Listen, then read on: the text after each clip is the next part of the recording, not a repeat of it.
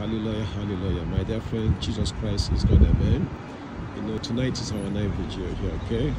I want to talk about Thanksgiving. Thanksgiving as we enter the 1st of March 2024. Thanksgiving for me should be a lifestyle for any Christian. And when we give God thanks, we actually do the will of God.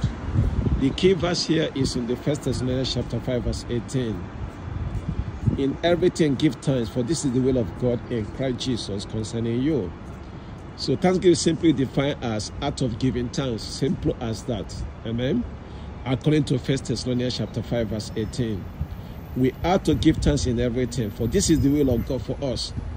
Obviously, as a child of God, we are to give thanks to God for everything in our life, including sitting down, rising up, going to toilet, yes, sleeping, waking up, breathing, seeing, hearing, feeling, having a job, or even without a job, rich or poor, failure or success, good or bad, happy or sad, etc. We are called to give thanks.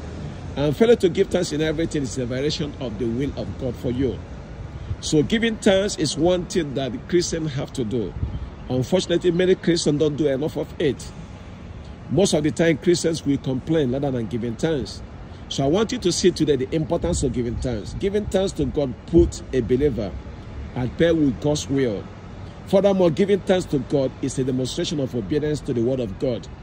It's not in the book of Psalms. If you read the book of Psalms, you find out the psalm is always giving thanks.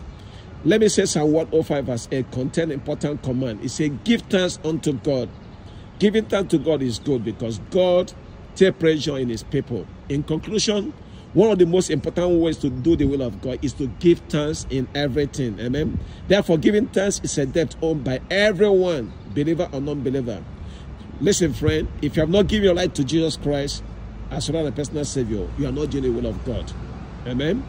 And you're on your way to hell until you repent, accept Jesus Christ today, and confess your sins, believe in him as your Lord and personal Savior, and he will save you from going to hell. Remain blessed in the mighty name of Jesus. So give thanks to the Lord because he's good all the time for us in the mighty name of Jesus. Amen.